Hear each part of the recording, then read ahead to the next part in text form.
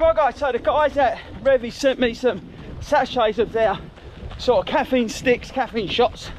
This is not a paid advert, disclaimer. They did send me it, but they've got no control over this video, so all my opinions are my own. Right, so they sent me a load. I've got 2 flavours. I've got now, I'm doing currently an 18-20 miler, so I've tried them and I'll let you know once I finish this run how I got on.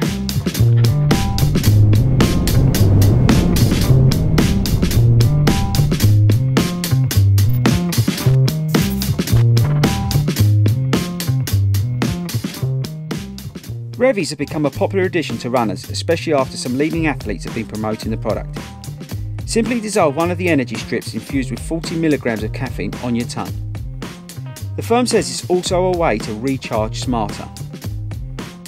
Each strip contains a caffeine dose equivalent to half a cup of coffee and 0 sugar. The aim is for a subtle pick-me-up rather than a rush and a crash. The strips are individually foil wrapped and come in a slimline packet. Simple and well designed. And the flavours, there's a choice of 2. You've got Arctic Charge or Tropical Hit, and that's basically mint and mango. So how do you run with these Revvies? Well, I took 1 strip 10 minutes before my run. Then during my run, I took 1 strip every 45 minutes. Right guys, so Revvies Energy Strips, very popular, like I said in the description. These things are popping up all over Facebook. I'm constantly seeing adverts about Revvies. And it's interesting, very interesting, because as I say, they're very popular. So the guys at Revvies, like I said, they sent me some, and then I took one of these 10 minutes before I went out on my long run, and then I took one every 45 minutes after that. I tried both flavours. Personally, for me, I liked the Arctic Charge over the mango-y, well, it's Tropical Hit, but it's basically mango. But yeah, I preferred these guys. So they come in these packets like this. It's a bit weird actually. Look, I'll just pull it open for you. So look, you pull it open like that. You get the strip inside, which then you take out. You put it on tongue, and it just dissolves. I felt the effects literally 2 or 3 minutes, something like that. And they do smell. Shame it's not smell-o-vision, because they do smell really nice.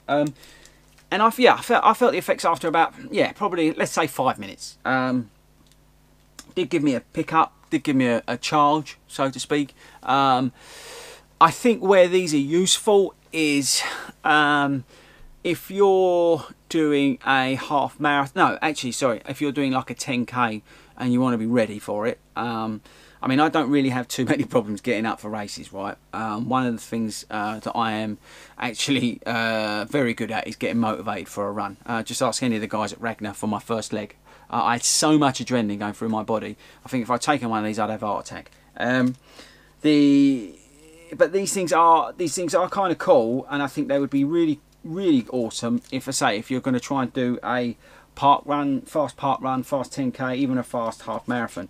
They noticeably gave me a boost, especially when I got into that long run at that 45 minute. Again, they just gave me a bit of a kick, and it is that kind of sensation that you do get from having a cup of coffee, like an espresso or something like that. You get that rush, but it's not like you get this massive come down or anything like that. It's not like it's not like a sugar rush or anything like that, because there's no sugar in these things. I didn't seem to get a come down, so to speak, like you would with sugar, which can be a problem, because I know some people do fuel with like jelly beans and things like that on their runs, which is basically just neat sugar, right? So it's an interesting thing. I would recommend you try them. They're not going to be for everybody, and I would take care with how many you take. There are recommendations, I think, actually. Where's the paper? There is a thing and it says how many you should max out on, but no more than 5 strips a day. Yeah, so be mindful of that. But I think when they come into play is not necessarily on a marathon. Maybe actually at 20 miles this is a good shout. But I think, like as I said, if you're going for a PB at a 10k or something like that, that's probably where they'll come into use. Or so they say, oh, that 20 miler. But yeah, definitely worth a shot.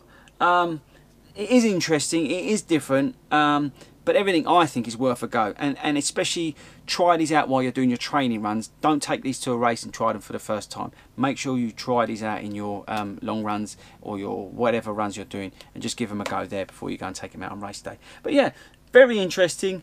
Thanks very much, Revvies, for sending them to me. So it's not paid advert, like I said before. But yeah, check them out, guys. Quite interesting.